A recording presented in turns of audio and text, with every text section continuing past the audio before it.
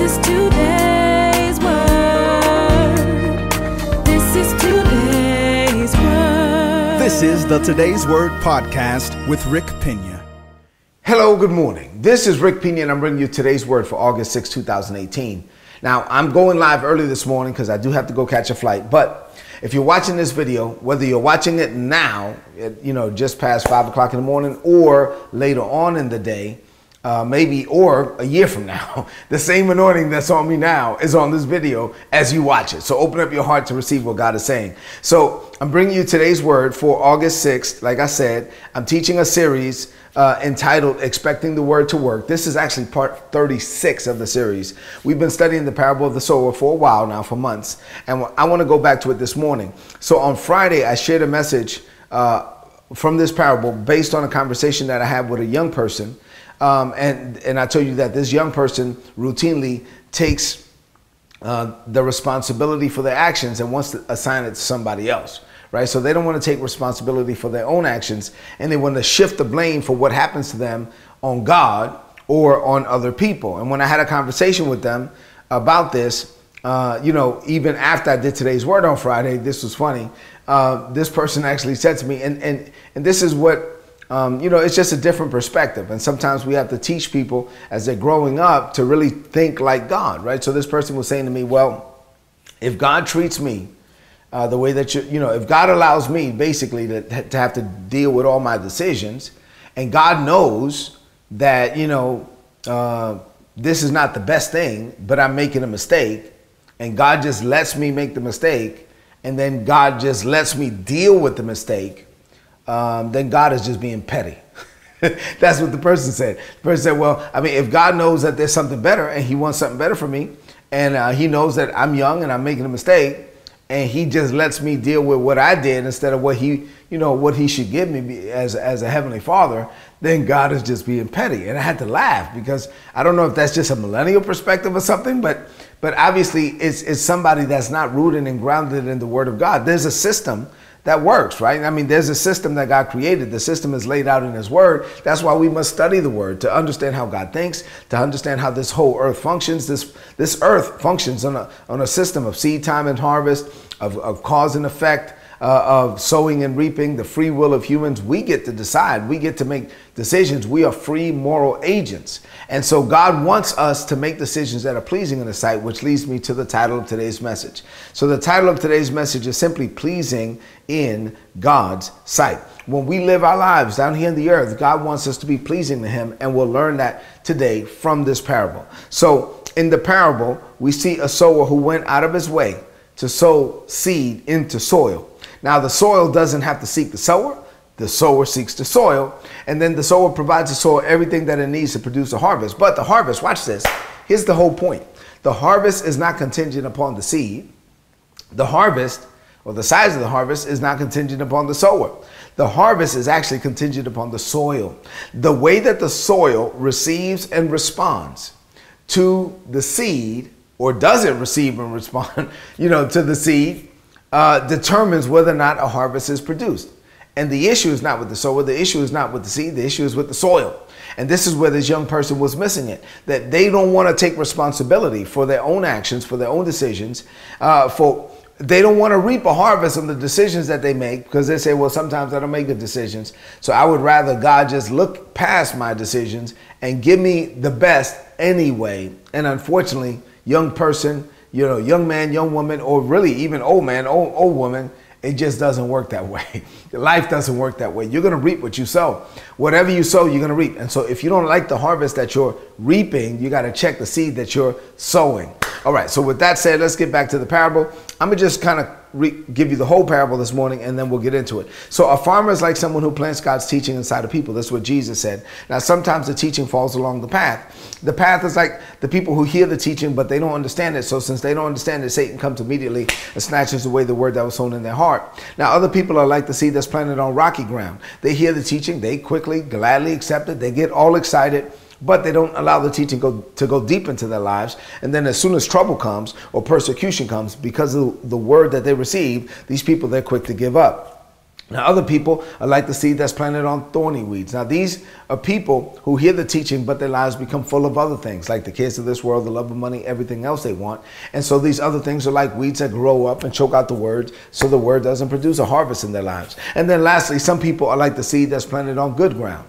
And so they receive the word of God. But even then, watch this, some people receive a 30-fold return. Some people receive a 60-fold return. And even some people receive a 100-fold return. And everybody in the whole story, all the soil, had the power to produce a 100-fold return. But not everybody produced it. 3 out of the 4 soils didn't produce anything. And then the last soil, the good ground, even then produced varying results. And it all had to do with the soil. It didn't have to do with the seed. It didn't have to do with the sower. So what does this mean to you today? On this Monday morning, as we seek to set the tone for the whole week, what does this mean to you today about living a life that is pleasing in God's sight? You ready? I have, 3 things to share with you this Monday morning. Let's get into them. Here we go. Number 1. Look at me. When I was talking to this person was like, if God loves me, then God should just bless me anyway, because if not, God is being petty.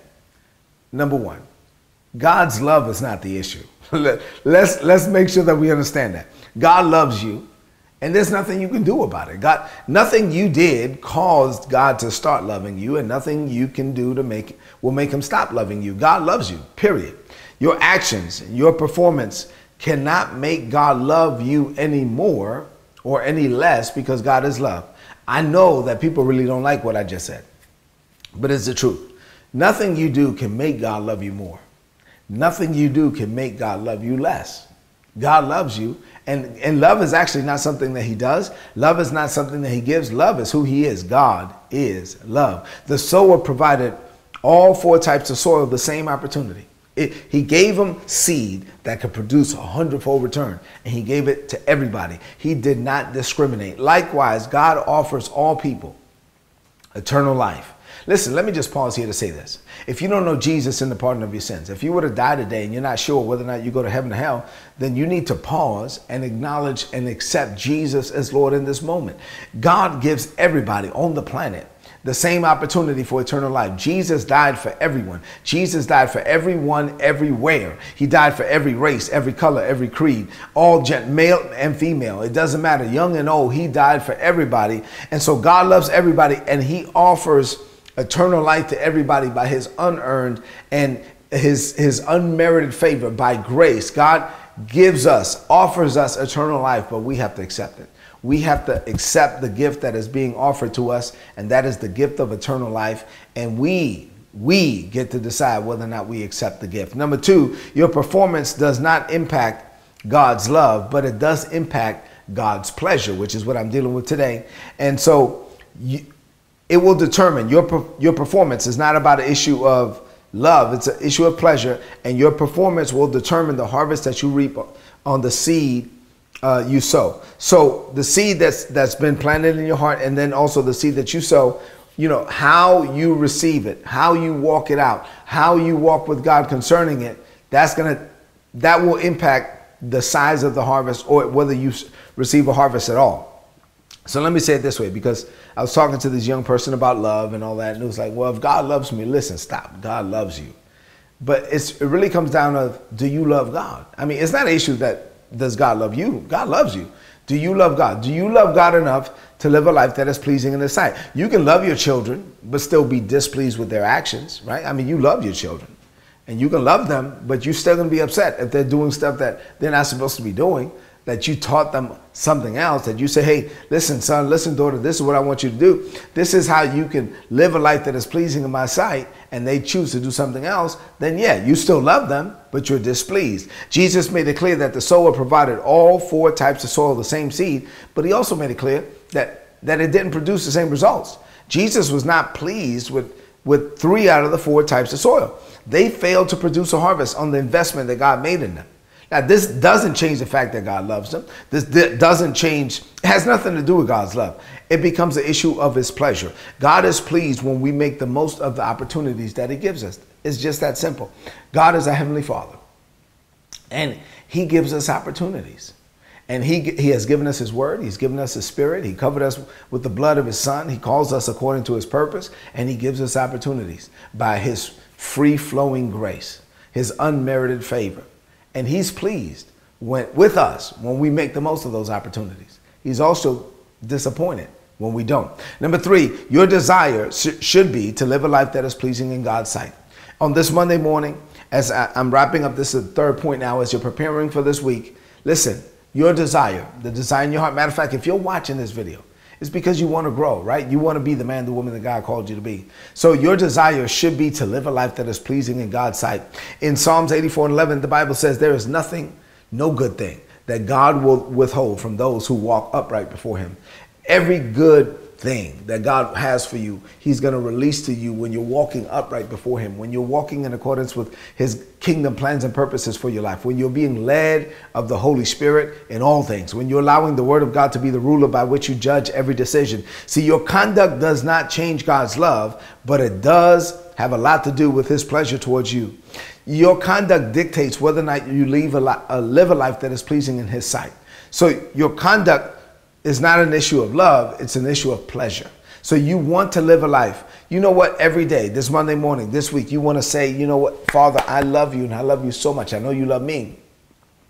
That I want to conduct myself in such a way that I'm pleasing to you. I want to conduct myself in such a way that I'm bringing glory to your name.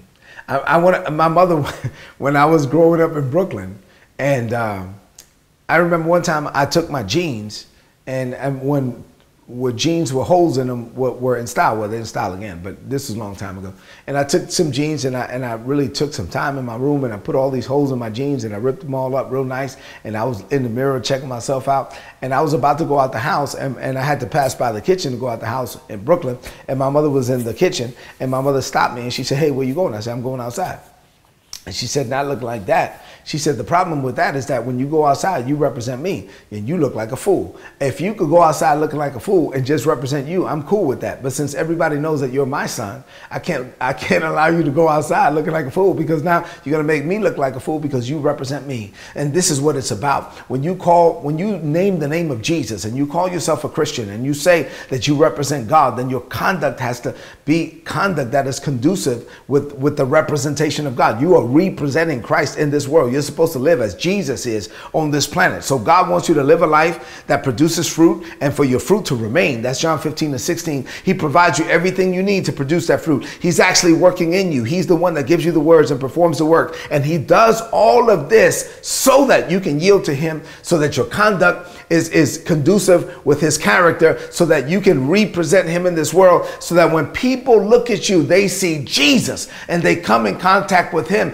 That's what it's all about. That's why we have to live a life that is pleasing in God's sight. That's why our conduct has to line up with the word of God. That's why we're seeking to be led of the Holy Spirit, so that we could be living emissaries, ambassadors in this world. We are ambassadors sent from heaven to the planet to represent heaven down here on a daily basis. We're supposed to experience heaven on earth. That's how we represent God. That's how we represent Jesus. That's how we represent him in everything that we do. So as you head into this day and into this week, and every meeting, every conversation, all the activity that you're going to engage in, I pray that you make a decision right now that you are going to live a life that is pleasing in God's sight. Let's close this message out with a declaration of faith. I want you to declare this over your life now. Say this. Say, "Father, this is a season of expectation for me. My expectation is tied to your word. So I take self-inventory this morning. I look at me. I consider my ways. I assess my actions. I evaluate my desires. I make a conscious effort to die to sin, self, and selfishness. My only desire is to please you, Father. I only want what you want for me. I only want to become the person that you destined me to be. So I refocus, recalibrate, and recenter my life completely in you. By faith, I declare that I live a life that is pleasing in your sight. I know you love me, but I also want you to be pleased with me. So I conduct myself in accordance with your word. I declare this by faith. In Jesus' name, amen. This is today's word. Apply it and prosper. If you're not getting these messages, go to todaysword.org. There's a subscribe button on the right-hand side. Get it. Get the messages and share this message with someone that you know. Head into this day. Make sure that your conduct and your character is pleasing to God. Represent him in this world. God bless you.